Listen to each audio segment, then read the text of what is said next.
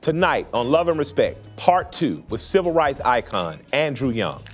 Hank Aaron was a friend of yours and a steward in this community. I miss him. I'm sure you do too. I can remember Hank Aaron coming to town. I was in the middle of a bunch of good old boys from somewhere, and they cheered just like everybody else. Yeah. And I realized that the integration of baseball by Jackie Robinson was as important as what we were doing. More with Ambassador Andrew Young coming up right now.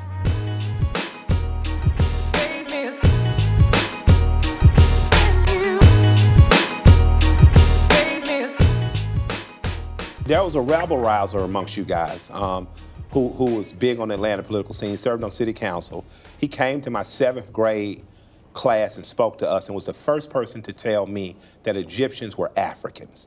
And not Africans by way of it was in Africa, Africans by way of Kush, the people looked like you. Yeah. So don't ever doubt yourself. And his name was Hosea Williams. Right. And he was a hellraiser at times. Well, Jose was an interesting man. Mm-hmm. Jose was born, you know, the same school for the blind that Ray Charles went to? Yes, sir. His mother and his father were in that school. Both of them were blind. I didn't know that. And they weren't supposed to be getting together, but his mother got pregnant and she hid it, went home to her grandmama on Christmas, over Christmas, had Jose, left him with the grandmama and went back to school. He was raised by his grandmother and father. Yeah. When you grow up without a mother's love directly, you got a right to be kind of crazy. Yeah. And Hosea was so bitter that he joined the army when he was 16 or 17. He lied about his age. And asked him, why did he do that? He said, because the army was the only place that I could go to legitimately kill white people. Wow, Hosea. And he went to Europe underage and was hit in the foxhole he was in. There was a direct bomb hit, and everybody got killed in that foxhole. Except him. He was under the bottom. And when they were taking the bodies out, a day later, they found him under there still alive and took him to a hospital in England. After 11 months in the hospital in England, he's coming back to Georgia. And in a hot day in the summer, he tried to get water from a fountain. It said white only, but he went into the store to try to buy a cup. They wouldn't sell him a cup. They made him buy a cup of coffee. And he poured it out because he doesn't drink coffee, rinsed the cup out, and was trying to get some water. And he's a veteran on crutches, see, with a Purple Heart.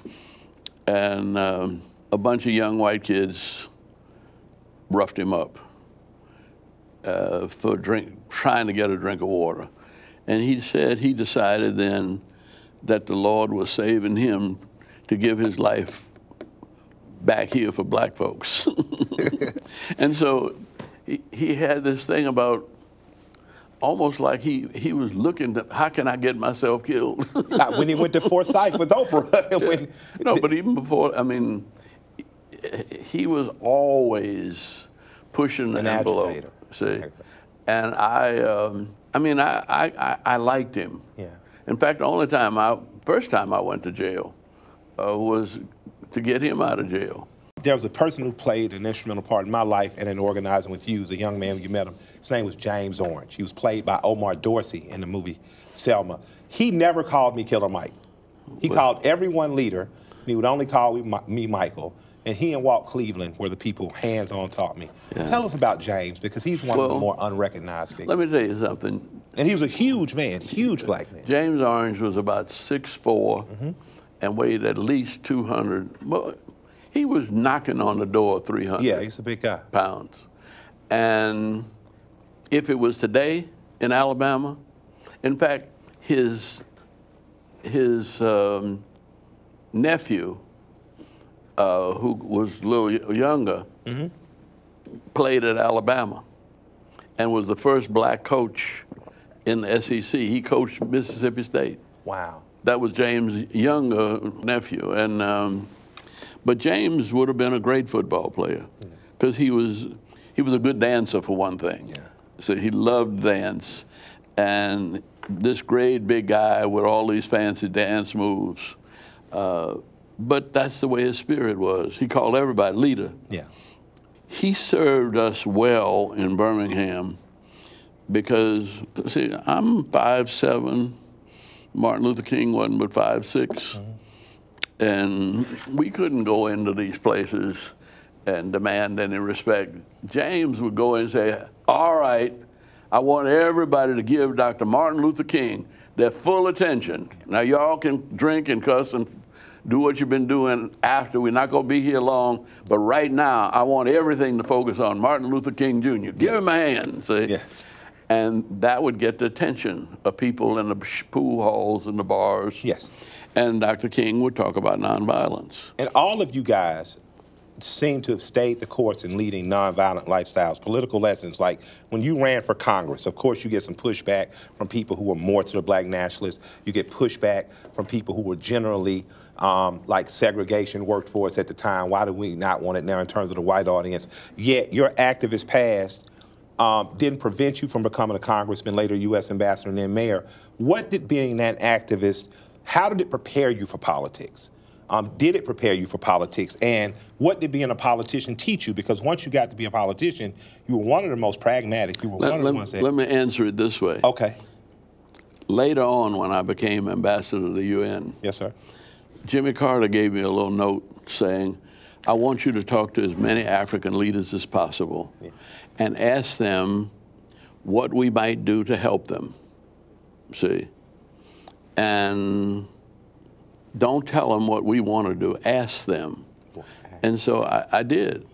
And I had talked to about 26 African leaders traveling around Africa and went to South Africa. And I'd been to South Africa a couple of times already, but I'd never met with the white South Africans, see? And the State Department didn't want me. They said, no, we need you to talk to the African leaders. I said, no, I talk to them all the time. They come to Atlanta. See, we're friends. I said, I need, they said, well, why? I said, who's the meanest son of a bitch you got to deal with? And when I put it that way, they said, P.W. Botha. Okay. I said, well, why can't I talk to him? You had talked to George Wallace? Yeah. But they said, well, we don't talk to him. Now, these are the white State Department people. Yeah. I said, well, do you have a phone number? And I called him up. How'd that conversation go? Well, that's what I'm saying. The first thing when I walked in his office, he said, who you coming with? How many people coming? I said, well, I can come by myself or I can bring the ambassador. He said, come by yourself. Yes, sir. So I went in. He didn't even say hello. He just grabbed me by my hand and pulled me in his office, and he turned his back on me and walked to his desk. And he said, why did white people vote for you? And I said, what do you mean? He said, you were in Congress. Your district was mostly white. Why did white people vote for you? I said, well, I don't know, but I said, you know, I've been working with them for years on other things before politics, and I guess they decided that we're going to have to learn to live together, and they might just well try me out.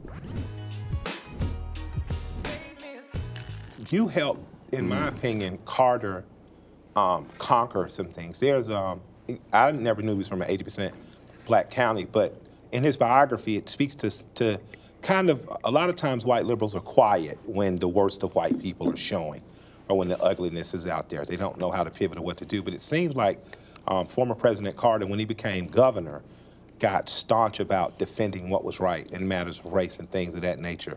How's your relationship with him evolved? Because he's now revered as one of... Do you remember Fred Bennett? I don't remember Fred Bennett. Fred Bennett, I used to say he was Daddy King's outside child. Okay, okay. Because Martin met Fred Bennett, caught him on Auburn Avenue digging in garbage cans looking for something to eat. And he was a big guy. Yeah. And Martin and AD were small. And Martin stopped him and brought him home and for lunch at his house. And he and Bennett was somebody that would give his life for Martin. Absolutely.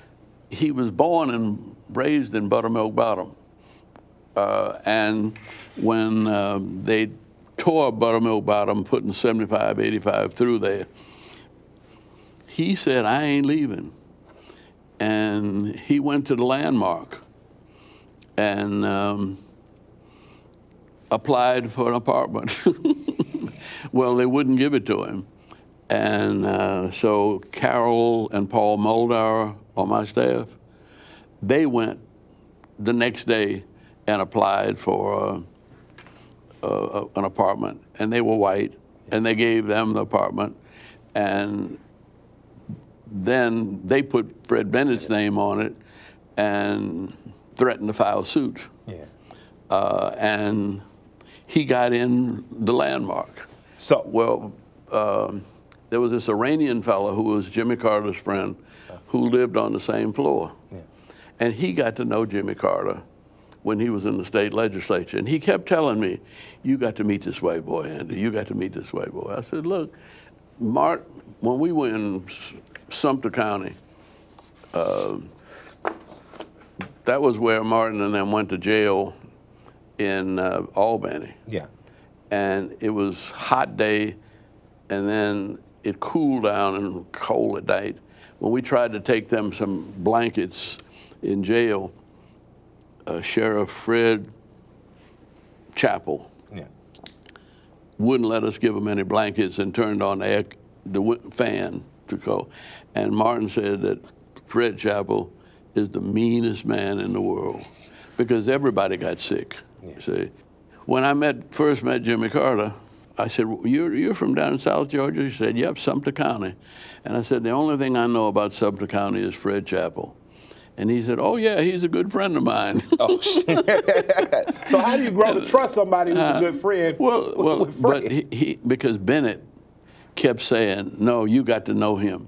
Gotcha. Said, the Iranian neighbor had an airplane, gotcha, and he flew Jimmy Carter around while his campaign. Gotcha. And before he got to be governor, he said, I want you to promise me one thing, that you will say publicly that the days of segregation are done. And he put that in his first speech. Your friendship is one built on a mutual understanding that violence is not going to be good for the city or state. Yeah. Your friendship is built on one where you guys had to trust and show love and respect in spite of. And then Rita Samuels. And Rita Samuels. Rita Samuels went into his office and said, Governor Carter, I've been all over this place. I ain't seen nobody black on the wall. Oh, yeah, in the Capitol. In the Capitol. And we had black leaders in Georgia before. And he said, well, Rita, that's one of the mistakes we've made. Yeah. And he said, why don't you form a committee and decide which black folk you want put up in the Capitol? And she picked Bishop Henry McNeil Turner of the CME Church and Martin Luther King. Wow. And I remember he agreed to put them up, had the pictures painted, and we put it up, and the Klan was marching around outside. Yeah.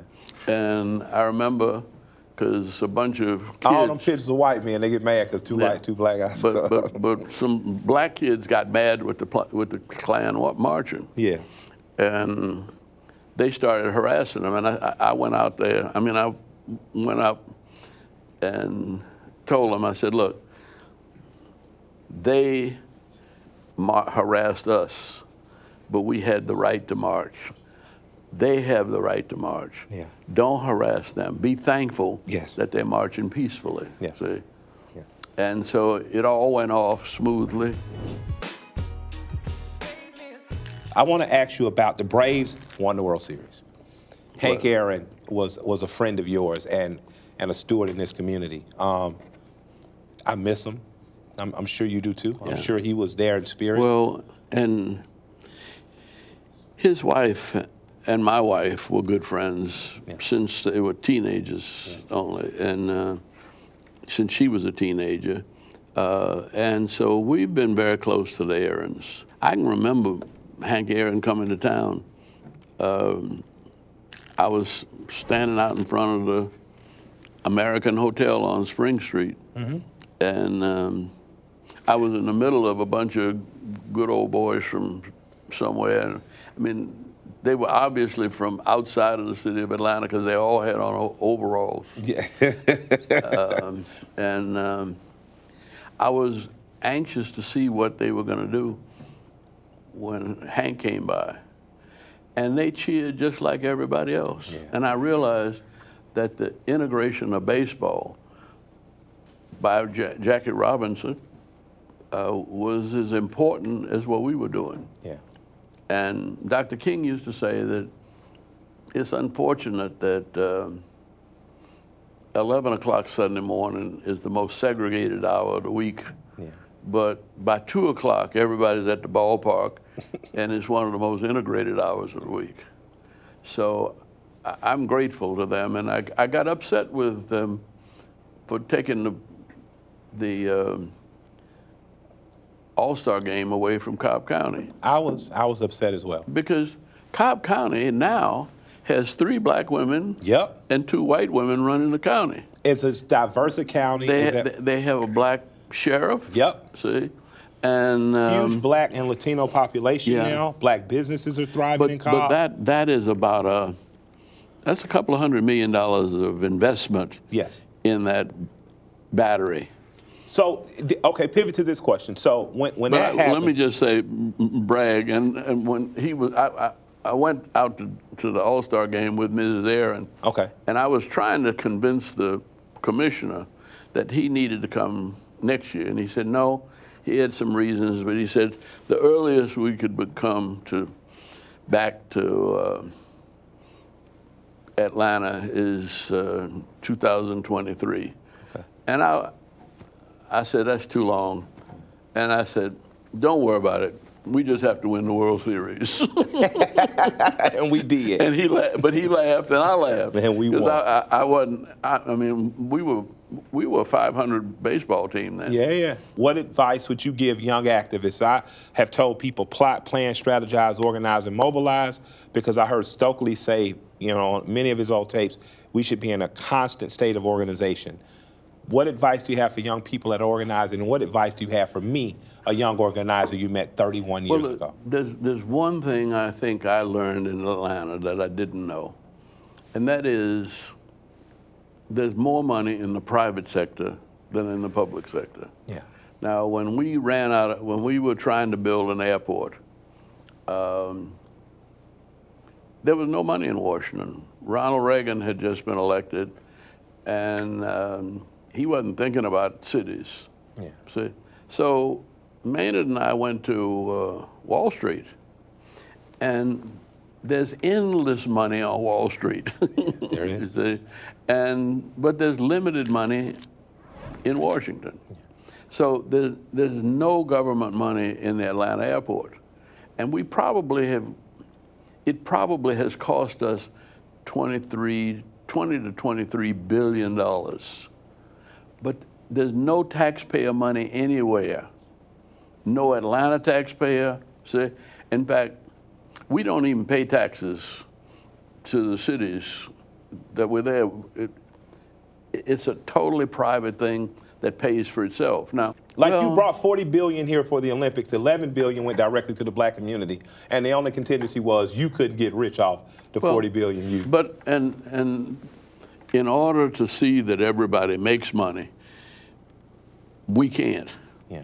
And so nobody in my family has ever had a city contract, see, and including me.